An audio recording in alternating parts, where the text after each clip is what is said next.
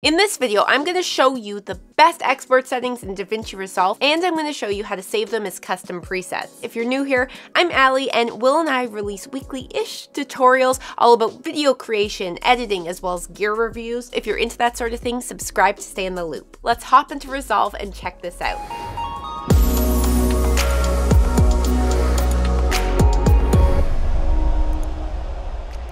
So we're in DaVinci Resolve's edit page. Before anything, let's go over to the wrench icon on the bottom right, just to double check our master settings. This is gonna come in handy when we're exporting. So our timeline resolution is 1920 by 1080. Our frame rate is set to 24 frames per second. Okay, good to know.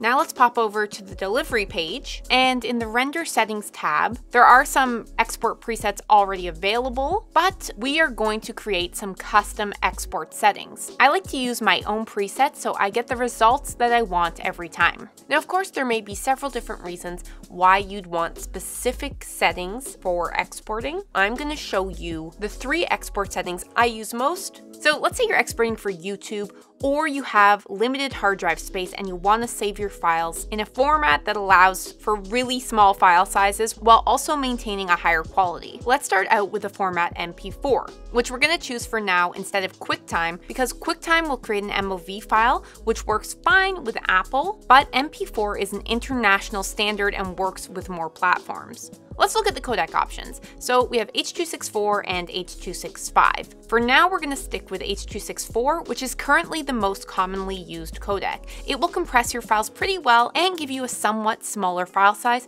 but the quality will be affected to some degree. Overall, H.264 is a good option because it can be used and watched back on more applications than H.265 right now.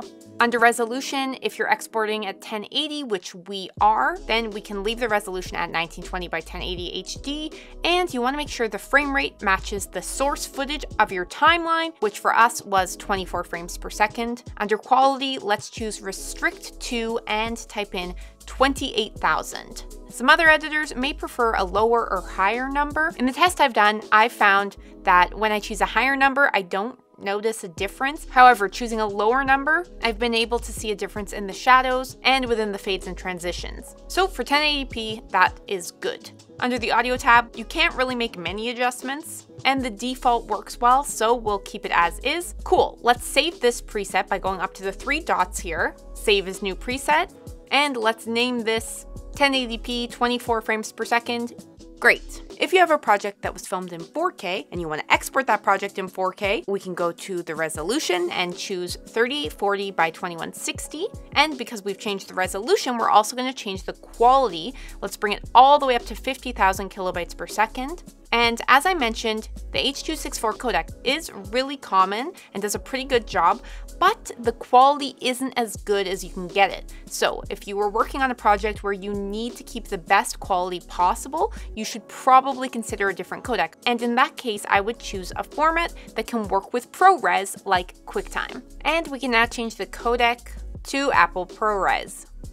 And notice that even under the advanced settings, we no longer have the option to adjust the bitrate. That's because it's uncompressed. ProRes is a finishing codec. It's important to know that you don't necessarily need to use ProRes unless you're working with a professional agency within your video production company, for example. I'd say 99% of video clients will be happy with H.264 or H.265 and would actually prefer not having the large file size that comes with ProRes. Beyond that, 99% of people uploading videos to YouTube won't want to upload with ProRes because it will take 10 times longer for no real change in the quality, as YouTube's going to compress your video anyway. Keep in mind this will create a larger file size, so make sure you have a good amount of space available on your hard drive. Let's save this preset by going up to those 3 little dots again, choosing save as new preset, and name it 4K 24 FPS ProRes.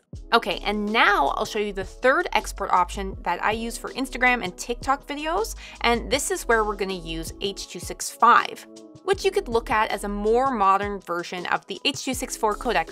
This is a much better codec than the H.264 codec. In terms of compression, it will keep your file sizes smaller while also keeping the quality of the video higher. Before we use this codec, I just want to let you know that it is really process heavy. It might slow down your computer and will make your computer work really hard. You might even hear the fans come on. So if you're going to be exporting in H.265 and then editing the video later, it might make playback choppy. It's going to be a tougher codec to work with, and if you're not using a really high-end computer, it will probably take longer to export as well. With that in mind, let's select H.265, click the resolution drop-down menu and choose Custom, which will allow us the option to checkmark use vertical resolution. So now our resolution is 1080 by 1920. And of course, if you are going to be exporting a vertical video, you will want to have made sure that you edited it to fit a vertical frame. Okay, because H.265 is so good at compressing into smaller file sizes while also maintaining a high quality, for this one, I only set it to around 14,000 kilobytes per second, which is half of the bitrate that we set it to when we were using the H.264 codec. As mentioned, this is because the H.265 codec is so good at compressing the image quality while staying high quality. And there you go.